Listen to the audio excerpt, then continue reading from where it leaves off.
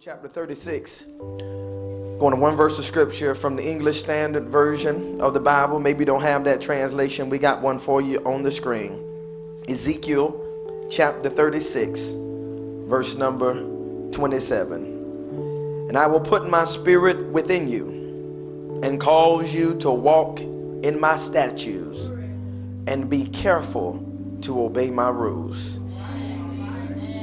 I'm reading it one more time. Ezekiel 36, 27, and at the end of this, let's hear agreed amen when I finish with it. And I will put my spirit within you and cause you to walk in my statutes and be careful to obey my rules. Amen, amen. This morning, part 3 of the Ignite series. We're going to talk for a few moments with this thought in our hearts and in our minds. The divine arsonist. The divine arsonist, the divine arsonist. Somebody put your hands together for the word of the Lord. Father, we thank you because the flower fades and the grass withers. We thank you, God, but your word, it stands forever. God, we come this morning, God, with hungry hearts and hungry minds. We come, God, with hungry spirits, looking for you, anticipating you, God, to feed us. God, I've heard someone say many years ago, God, that expectation is the breeding ground for miracles. And God, we need a miracle this morning. We want you to speak to our hearts and speak to our situation, speak to our lives. And God, we have anticipation, expectancy, God, that you're going to do it. And God, we thank you. We give you praise. We give you glory. We give you honor. It's in Jesus' name. Somebody who love him on to shout amen. Amen. You can have your seats. You can have your seats. The divine arsonist. We've been talking for the last 3 weeks about the ministry, the work, and the person of the Holy Spirit. We've been saying that whenever it is that you and I live a spirit-filled life, that the third person in the Trinity is not a it. He's not a thing. He's not a feeling. He's not something that I can't explain. But no, the Holy Spirit is God himself. And when the Holy Spirit is a part of our life and evident in our lives, we should have some fruit that he is a part of our lives. Here it is for the last several weeks. As I've said, we've been talking about how important it is for him to ignite something in us. And I believe that it's not so much the problem that we as believers don't have the Holy Spirit, because my personal conviction is that when we receive the Lord Jesus Christ, we receive all that God has for us. But there is a turning point. Somebody say turning point. I believe that there is a turning point in the life of every believer that we should and we have to, if you will, release the reins of the Lord to our lives. To where it's more than me just coming down front and me repeating the prayer. It's more than me getting even baptized in water. But no, it's to the point to where I allow him to baptize me with his spirit. And when I allow him to baptize me with his spirit, I am saying, God, I'm selling out. I'm sold out. I spent many years in retail with CVS Pharmacy, shameless plug for CVS Pharmacy. I worked there as a store manager, and I can't tell you how many times on a Sunday or a Monday, the ad will come out on Sunday, and then you'll have an individual that will come in either on Sunday or first thing Monday morning, grab their buggy. They got their flyer in their hand, and they're whisking around the store looking for that sale item. And here it is, they get very, very upset if it's that early in the week and something's supposed to be on sale and it's not there. They say they come to the counter. Where's the manager? Where's the manager? Because this thing just came on sale. So y'all do that too, huh? Y'all, this thing just came on sale yesterday, and now all of a sudden y'all are sold out. And I say, ma'am, I'm sorry, we're sold out. They'll say, do you have some on the end cap over there somewhere? I say, no, ma'am, we're sold out. They'll say, do you have some in the back room somewhere? I say, no, ma'am, we're sold out. We'll say, do you have some under your sleeve? You have some under the counter? I say, no, ma'am, we're sold out. In other words, there's no more anywhere else. And when you and I as believers are sold out towards the things of God and for the things of God, there's nothing in a secret pocket anywhere. There's nothing back in the back room somewhere. There's nothing under the counter. There's nothing reservated in the back of my heart, in the back of my mind. I'm totally sold out. Are you, look at somebody, say, are you sold out? Are you sold out? You got to be totally sold out. to the things of God. I love Ezekiel because Ezekiel was one of these type of individuals that we would say he was totally sold out. Ezekiel, a prophet, one of the major prophets that we know, the major prophets. There is Ezekiel, there's Jeremiah, there's Daniel, and there's Isaiah. And then you have 12 minor prophets. The difference between the major prophets and the minor prophets is not that they had a major word and the other ones had a minor word. No, the difference is one just wrote much more than the other. Here it is, you have Ezekiel, Jeremiah, Daniel, and the fourth one. Here it is, you have all four of those. They have their major word, and the other 12, who I dare not try to name, the other 12, they just had a shorter message. Here it is, it doesn't matter if God gives me a lot to do or God just gives me a little bit to do. Everything is major in the eyes of God. See, sometimes and we approach the things of God as if because I'm not the pastor, that don't require that's not required of me, because I'm not an evangelist, because I'm not the preacher, because I'm not the elder, I'm not the missionary, I'm not the bishop, I'm not the apostle, I'm not on staff, I'm not this, I'm just a pew member, I'm just a laity. But here it is, God calls all of us and God gives all of us a word, no matter if your job or your responsibility is pulpit ministry or your responsibility or job is pulpit ministry. Come on here, y'all miss what I said, because I believe that all of us have pulpit ministry. Whether you stand behind the sacred desk and herald the word of God, or whether it's just simply raising those 2.5 children that you have, or whether it is being a good wife or being a good husband, all of us, we have a portable pulpit everywhere we go. And whatever it is that God has given us to do, we ought to do it to the best of our ability. Ezekiel was one of those men of God that no matter what circumstances he was in, no matter what was going on in his life, he gave God his all. He was totally sold out. In Ezekiel chapter 1, that's not on the screen, just read it when you get a chance. In Ezekiel chapter 1, the Bible talks about it was the 13th year and the 4th month. How Ezekiel said he was among the captives and they were down by the river.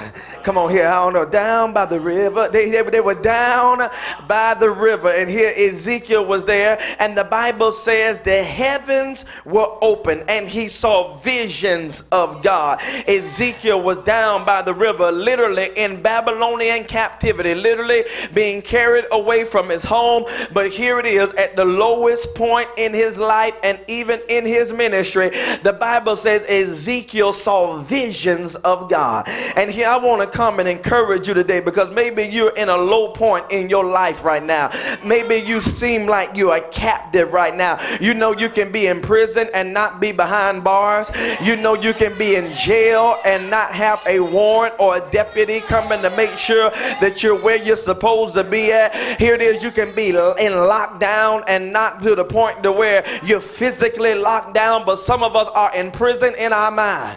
Some of us are in prison in our spirit. Some of us are in relationships that have us in prison, where the love is gone, where the intimacy is gone. And here it is, I come to tell you that God allows you and I to be in these circumstances and these situations, not for us to wallow, not for us to tuck and run, but no, God allows us to get there because he wants us to be able to see him in a real way that we've never seen him before. Ezekiel was in captivity, and the Bible says it was there that he saw visions of God. And can I tell you, at your lowest point, that's where God can speak to you the loudest. At your lowest point, that's when God can show you something that you've never seen before. It's at that point when we're hungry and we're thirsty after the things of God. You know, it's something about trouble that drives us to the cross.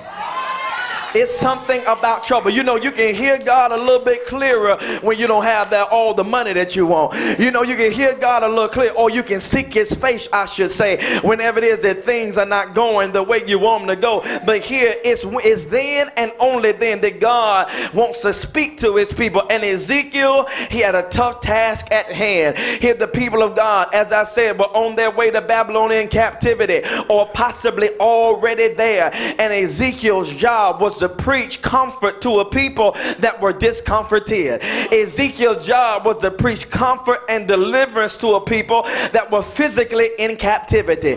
Ezekiel's job was to encourage a group of people that seemingly, when they look at their circumstances and look at their lot in life, it seems like there's nothing to be encouraged about. I don't know, have you ever been there before, the way you've been in church and you've heard the word, you've heard that no weapon formed against you shall prosper, you've heard that my God shall supply all your need according to his riches and glory by Christ Jesus, you've heard he's able to do exceeding abundantly above all you can ever ask or think according to the power that worketh in us. You've heard the word, you've heard what God is saying, but here it's like when Jesus resurrected from the dead in Luke chapter 24, the disciples on the Emmaus road, one brother named Cleophas, he told the resurrected Jesus, I heard what the women were saying. They were preaching to us and telling us about the resurrection. He said, but it seemed like it was idle tales. And at times we can be so consumed with our trouble. We can be so consumed with what we're going through that we can hear all our favorite scriptures and hear the word over and over and over again. And because I'm so locked into my trouble, it can seem like it's an idle tale. It can seem like the word is for everyone else, but the word is not for me. But here Ezekiel was preaching to a group of people and preaching to people that here they were in what they were in because of their own decisions. They were in what they were in because of what choices they made. Ezekiel was preaching to a group of people who had made the bed and now they're lying in it. And here a lot of times in our lives we oftentimes will shake a fist at God, but really we're the culprit. Really, we're the reason why we're going through what we're going through. We are the one that need to be taking the blame for the situation. The people of God had got warning after warning after warning to repent, to turn back to God. But here it is, they didn't hear the message, but now they're in captivity. But God, he still is always a but. Come on, help me preach here, sideline preacher. Here, help me preach. Here, what am I saying? Here, what God does. I'm so glad that God, he tempers his wrath with his compassion. See, that don't mean nothing to you because maybe you've never got a spanking from the Lord. Let me take me as a father. See, whenever I come down on my children, because I'm a grown man, I can really inflict a lot of damage on I got 3 little girls, and some brothers say they don't believe in beating their daughters. But I say, no, you better touch them every now and then because I don't care. I got to close my eyes and hit them. I don't care because them eyes be all googly. They be like, no, Daddy, I'm sorry, Daddy, I'm sorry. But no, every now and then you still got to touch them because they don't understand how serious you are until you touch them. Now, I know I'm talking to these 2017 parents. I know y'all believe in timeout and y'all go sit down, little Johnny. Be quiet, Johnny. But no, I was raised by a mama that where she'll lay hands on y'all. Ain't gonna help my mama. My mama was. I grew up in the house. I thought my mama was a WWF wrestler. I grew up. My mama would rock bottom me. My mama would put me in the DDT. My mama stone cold stunning me here. But we don't believe in that no more. That's why we got the problems that we have now. But anyway, that has nothing to do with my message. What I was saying was that as I can hurt my child physically, I have to temper my wrath or even my power or my discipline that I don't hurt them. And here, even as I, as a father, knows how to temper what I do to my children, so does God. God knows how to temper what he does to us in disciplining us and correcting us, that he does not destroy us. And here, that's what God does. Somebody ought to put their hands together for that because that's good news. So God tells the people, you're going into captivity. You're going to be in bondage because of what you've done.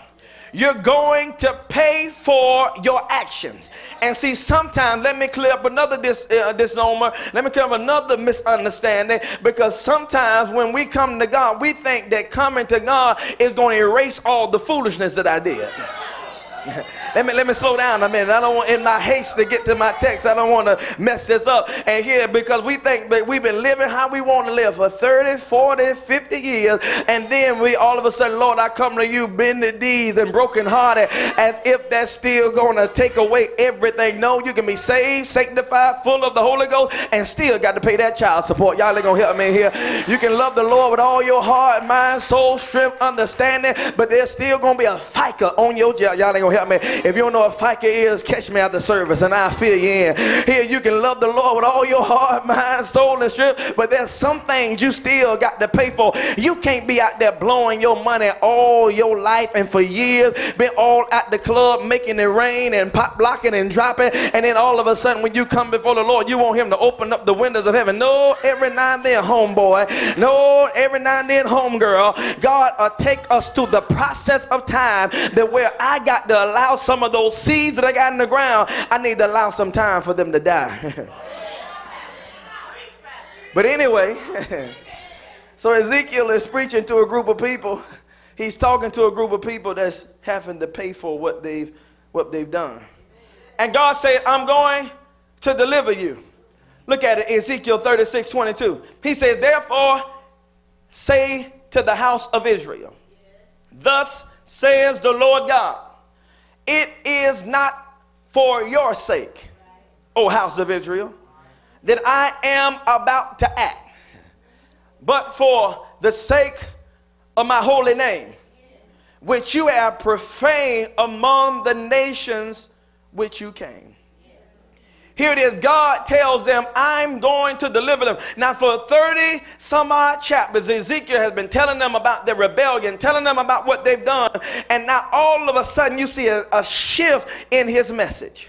And says, now God is not just full of wrath, but God is a God of comfort. And then he tells the people of God, I don't want you to get it twisted. I'm going to deliver you, but it's not going to be because of what you do.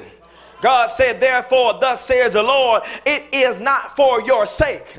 Can I tell you that's the same thing that God told Moses, or that Moses gave back to God when God was getting ready to destroy the people of Israel when they came out of Egypt, and they had went around and they were doing all those things that God was not pleasing for them to do. And God said, I'm just going to wipe them out. I'm just going to kill them all. And Moses said, God, but if you kill them, what will the heathen say? What will the Egyptians say? What will they say? They'll say God was able to bring them out of Egypt, but God was not able to take them to their promised land. And here it is, God remembered his word. God remembered that, yeah, you know, I see what you're saying, bro Moses. I see what you're saying. And here my point is this, that God does things in our lives, not because I've dotted every I, not because I've crossed every T, not because I've done things so right, or I've been so prophetic. Really, I haven't been prophetic. I've really been pathetic. And God said that I'm going to bring you out because of my namesake. Look at verse 22.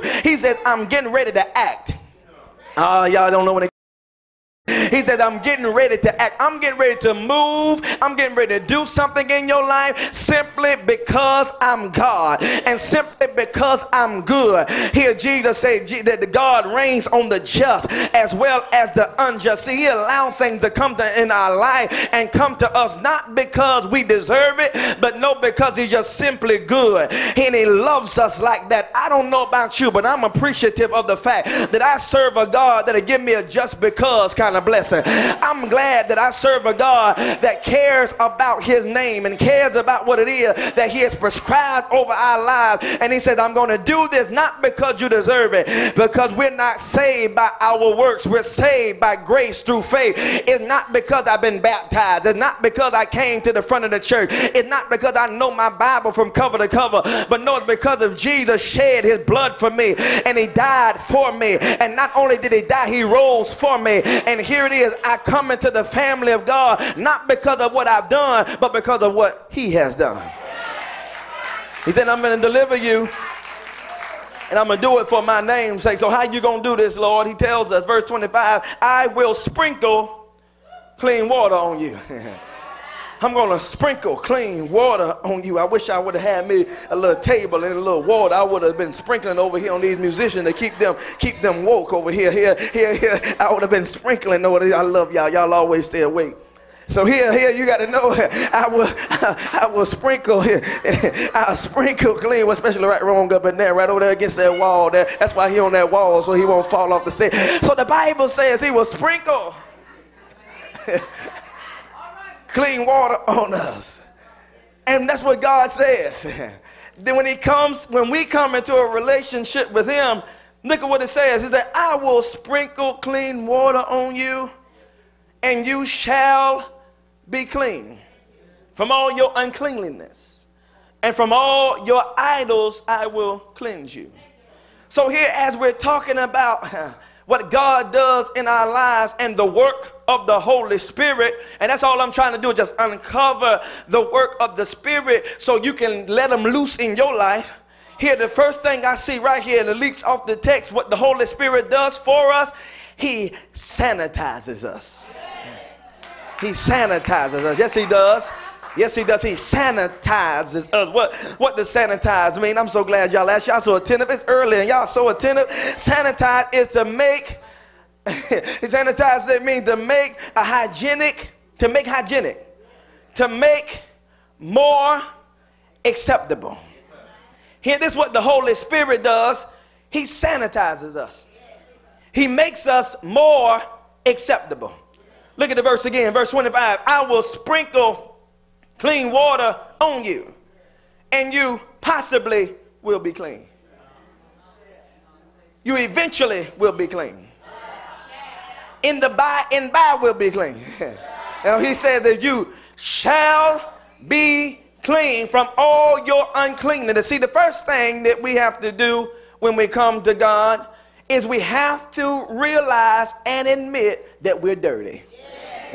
That's the first thing. That's the first thing. You can't come to God and receive from God if you think you got it all made in the shade drinking lemonade. But no, you got to admit and you have to realize that you are dirty and that you're in need of a good old-fashioned spring cleaning.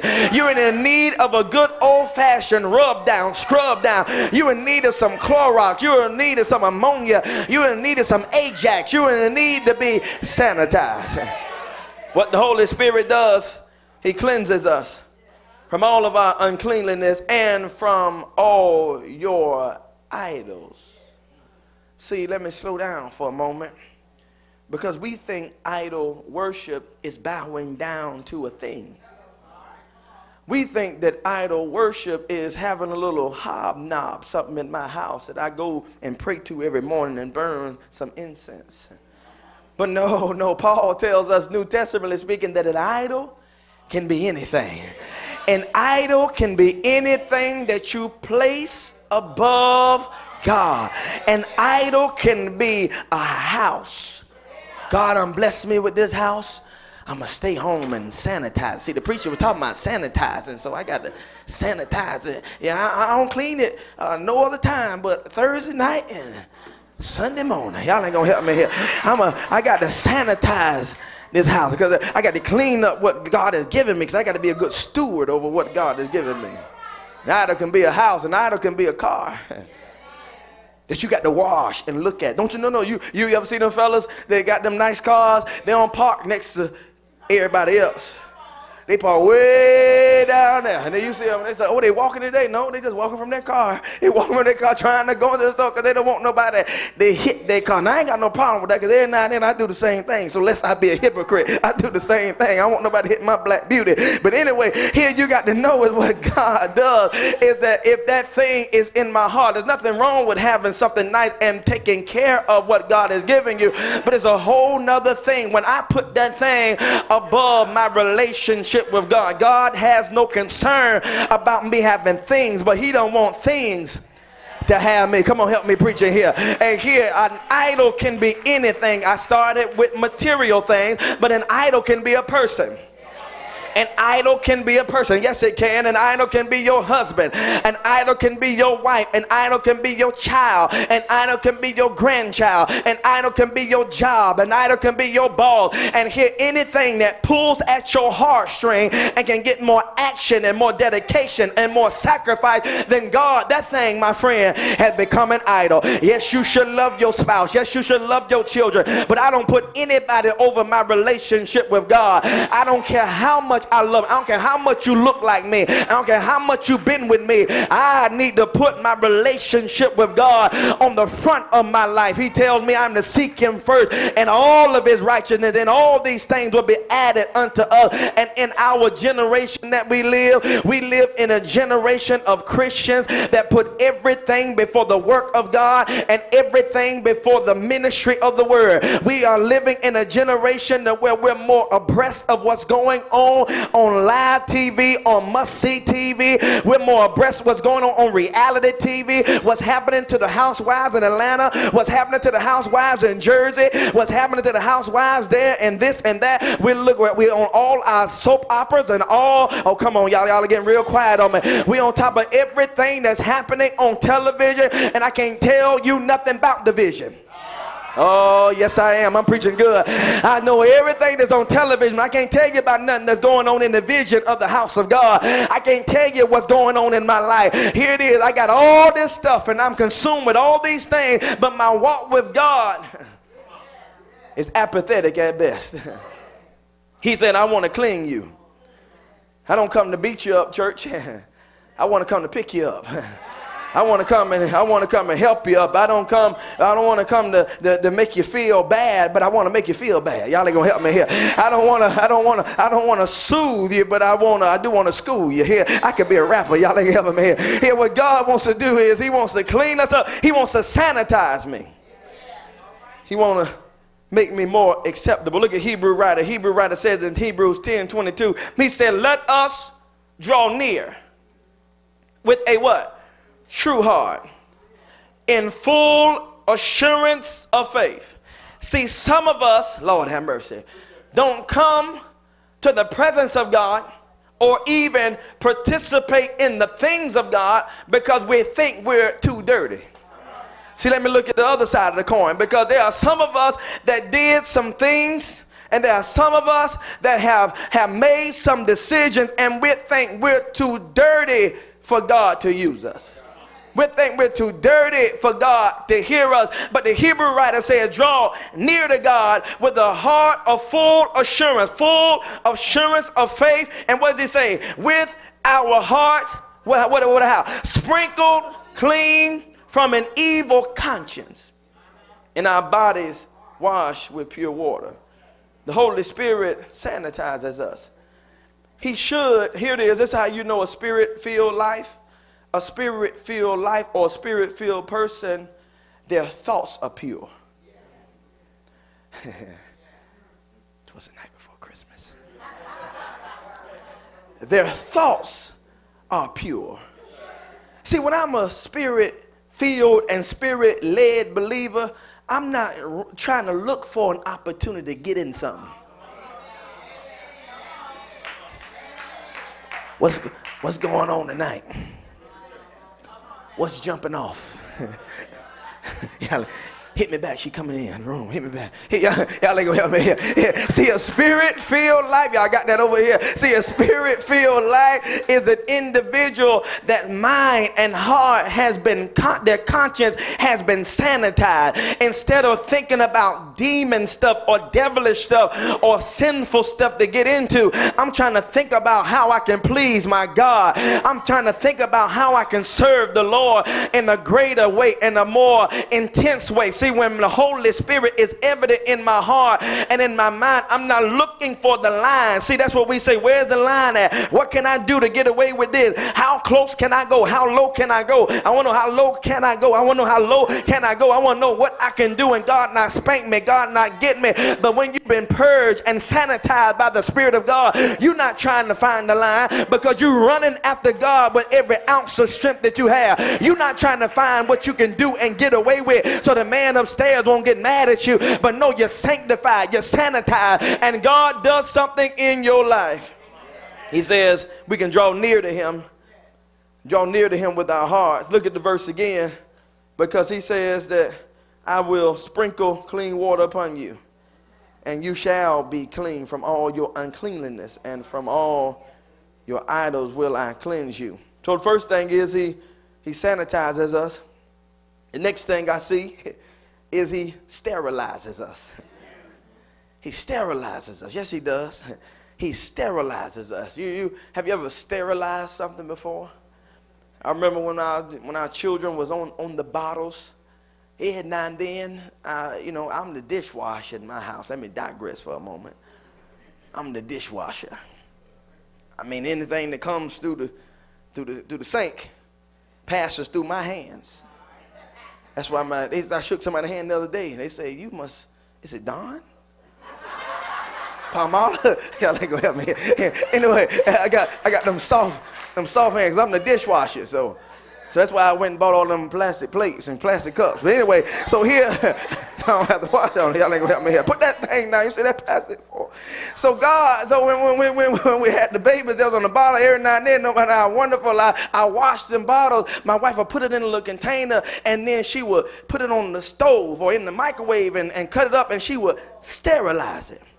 She'll be boiling this water because here it looked like I did a standout job cleaning. But here it is. It's something about sterilizing it and putting that boiling water on that it really kills or deteriorates some things that I cannot see with my natural eye. To sterilize, and here it is, to sterilize or to be sterile, I got a definition for you. It is not able to produce children or young. That's how we say when an individual is sterile, they can't have any children. It said they're not able to produce.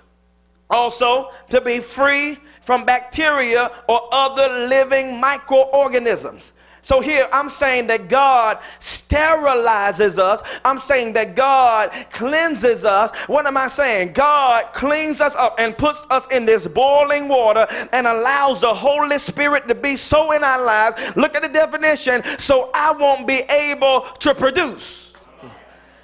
Why does he sterilize me? Because I have sin nature.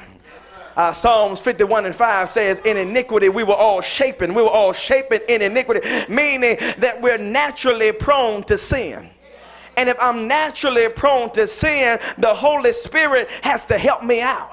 And how does he help me out? Not just by sanitizing me, but he sterilizes me. He puts me in some boiling water to allow those things that need to be killed in my life, so I won't go around producing them in other areas of my life. But oh, y'all ain't treating me good this morning, but that's pretty good there, because there are some things in our life that we don't need to produce or need to reproduce. There are some things that we inherited innately or generationally, because my granddaddy was a trip and my daddy was a trip, and here every now and then God has a sterilizer so I won't produce any more children after that kind. Y'all ain't gonna help me here. Every now and then God has to sterilize us and burn some things off of us and get some character traits and character flaws out of us, so I won't produce and I will be sterile. And what else does it mean? It means to be free from bacteria and other living organisms. What am I saying to you? That the Holy Spirit burns some things off of us and washes some things off of us and cleanse some things off of us. If we don't take care of those things will take care of us. He cleanses us. Look at Jeremiah 33:8. He says, maybe I'll help you on this. I will cleanse you, or I will cleanse them from all the guilt of their sin against me. And I will forgive all the guilt of their sin and rebellion against me. God sterilizes so that where he kills the bacteria. He kills those microorganisms that if they stay there and fester and grow, they will turn into something else. And here it is, when we look at our relationship with God, see, I'm not talking to the angelic crew. I'm not talking to the ones that only had an overdue book at the library.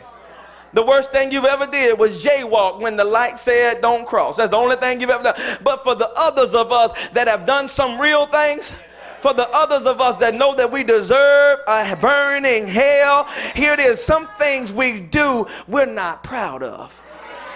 There's some things that we do, or here it is, some things that we did that the person may have forgiven us, but we haven't forgiven ourselves. There's some things that no one even knows about, and I still haven't forgiven myself. But God tells me that when I allow the indwelling of the Holy Spirit to be real in my life, he will cleanse me from guilt.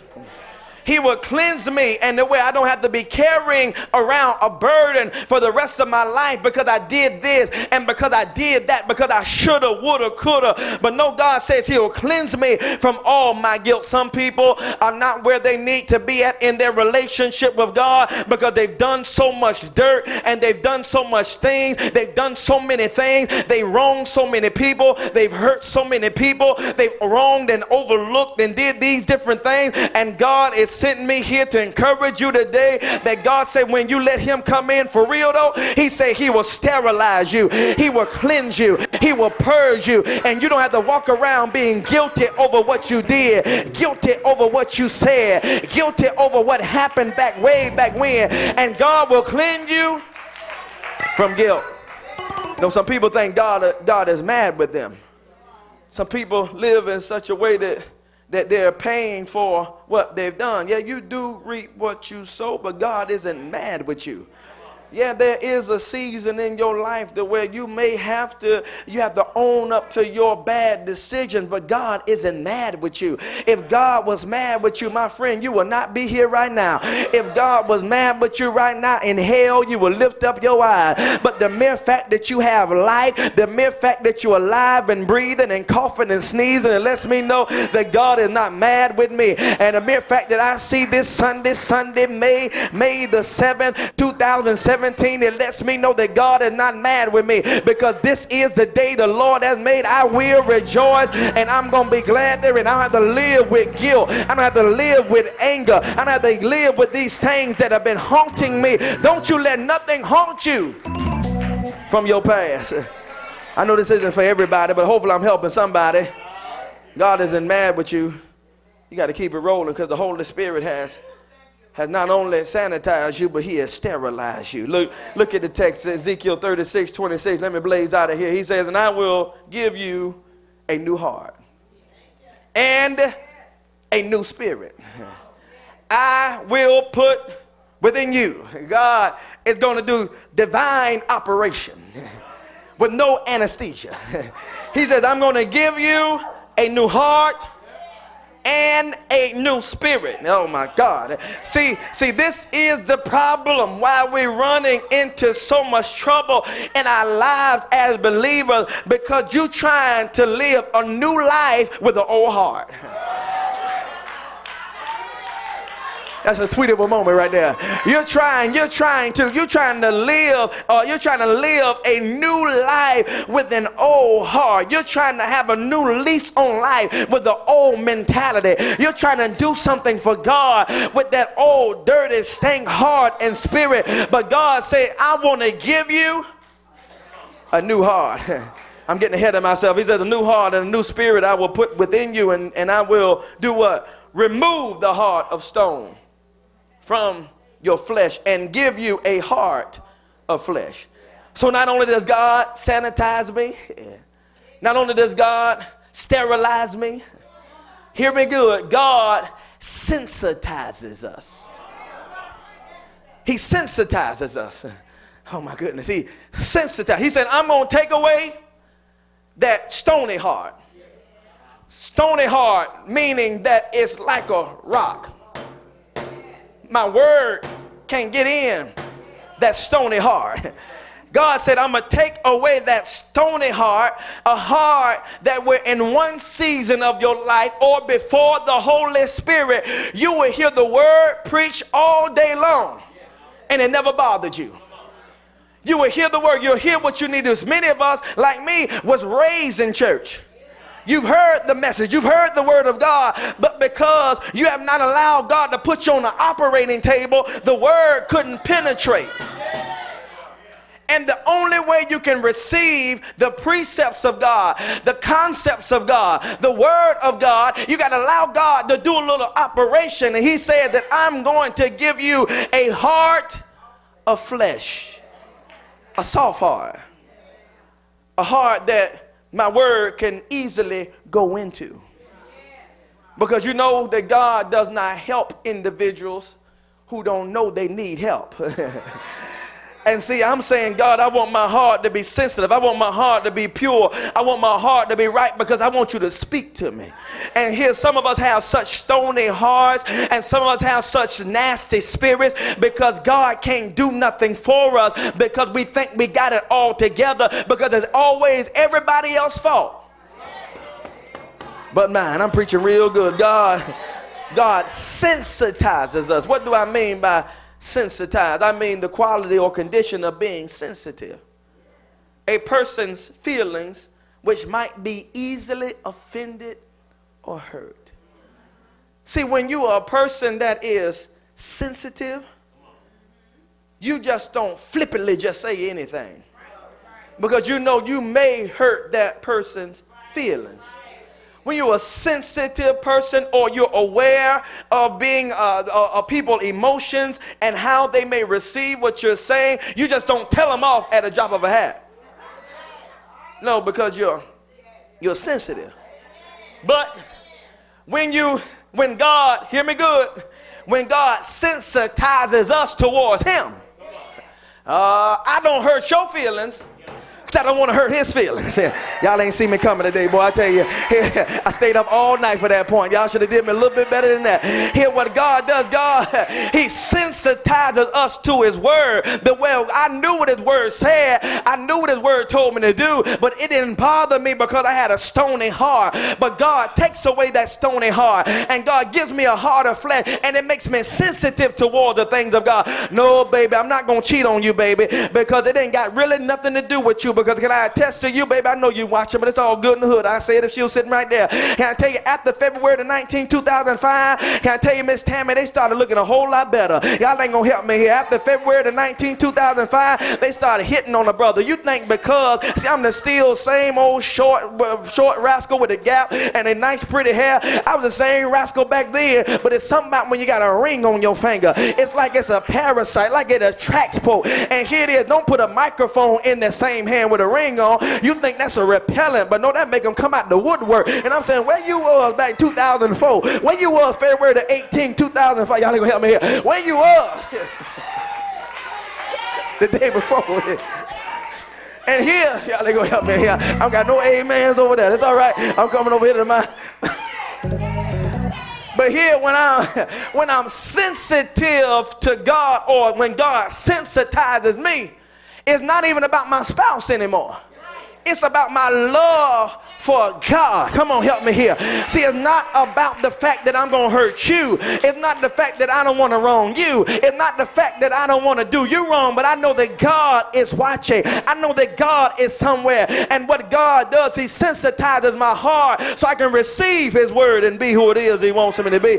Look at what David said in Psalm 51:7, Amplified Version. He said, my sacrifice, or what I offer to God, be acceptable sacrifice to God. He says to God is a broken contrite heart. He said a broken spirit and a broken and contrite heart. He said broken down with sorrow for sin and humbly and thoroughly penitent. He says such, oh God, you will not despise. In other words, David said the way I come to God broken. I come to God sensitized because God tells me about his word. He tells me what I am to do. God has been so good to me that I can't mess up on him. God has been so good to me that I cannot go the wrong way because he's been so good. He's been so merciful. He's been so kind. And here it is. I come to him broken. And see, that's what happens when you get sensitized. God breaks you down, telling you got to tell God, I give myself away to you, God. I can't make it without you. Everything I have, you gave it to me. Everything I know, God, you taught it to me. Everything I am, God,